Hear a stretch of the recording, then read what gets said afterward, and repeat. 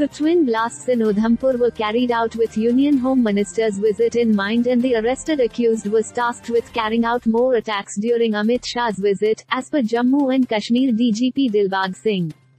2 people were injured when a mysterious blast took place in a parked bus in Jammu and Kashmir's Udhampur district on Wednesday night, and a similar explosion was reported in another bus on Thursday morning.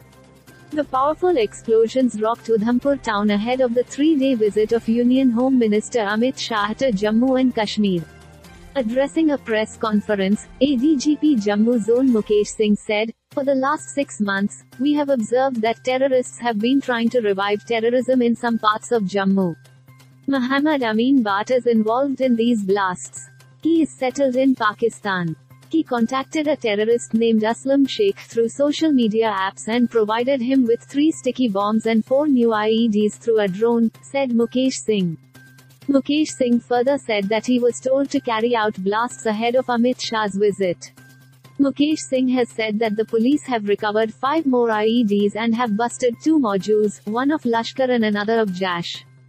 Meanwhile, JKDGP Dilbag Singh said that the terrorists are trying to disturb the peaceful atmosphere in Jammu. "We've arrested the accused and he has confessed."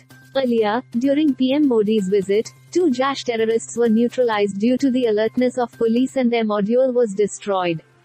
This time it's a Lashkar module and police arrested the accused, said JKDGP. Talking about today's Pulwama terror attack, JKDGP Dilbag Singh said, "Our brave SPO Javed Ahmed Dar has been martyred. We are trying to trace the terrorists.